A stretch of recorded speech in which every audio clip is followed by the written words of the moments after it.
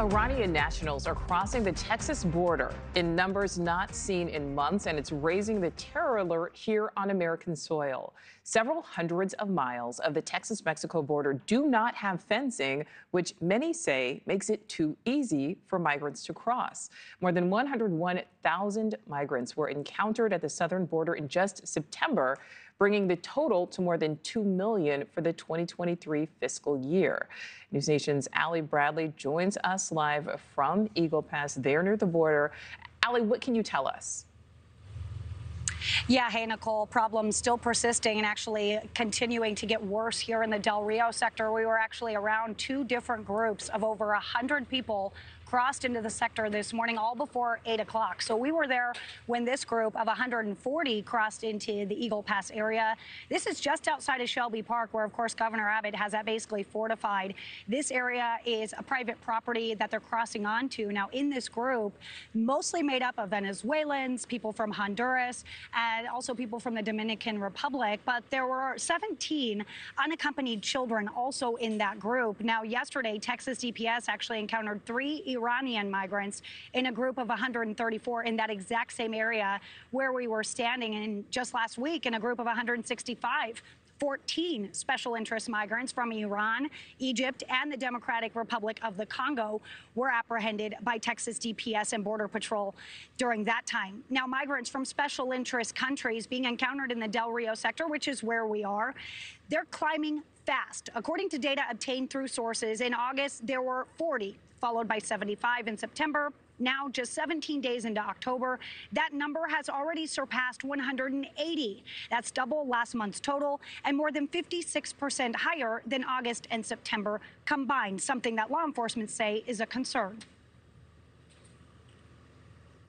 It baffles my mind how they're never prepared, and it's always a knee-jerk reaction. Again, the big concern is the gotaways, as I've always said, and at the same time, a lot of these individuals, they're not carrying any IDs. They're not in any database. So you pretty much have to take their word for it and you deal with the vetting that you do have at your hands. It's very concerning all around. And I think a lot of this may be getting done because they're preparing for maybe a different administration.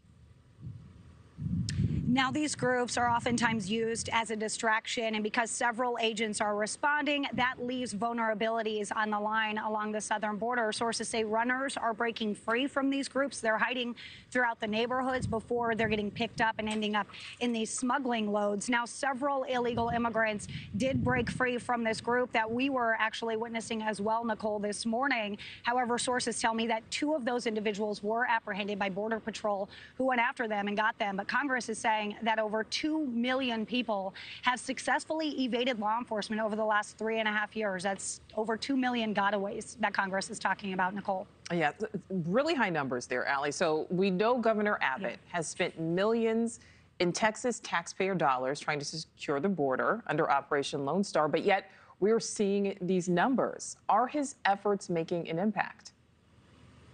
Yeah, a lot of people focus on that, right? Because Governor Abbott has spent millions to basically close off Texas. But there are holes. There are areas that are not fortified. And unfortunately, despite all of those really extreme financial efforts, Texas is kind of becoming the path of least resistance once again for migrants, so to speak, because the cartel is controlling all of the movement. What is happening in Arizona and California right now? Well, the Sinaloa cartel is basically at war with itself, with each other, causing a lot of issues on the other side of Arizona and California.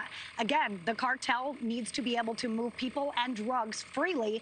But if that infighting is happening, that is a more dangerous route now for the cartel to move people and things through. So as a result, many migrants are finding their way back to Texas at the hands of the cartel, who, of course, Art says controls the southern border, where the risks are comparatively lower here. Yes, they're contending with razor wire.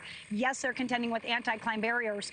But over there, they might be contending with RPGs and IEDs. That's what we've been reporting on in Arizona, Nichole. So the Del Rio sector, when it comes to special interest migrants, those are people who are coming from countries that don't necessarily play well with the U.S. We don't have access to their databases.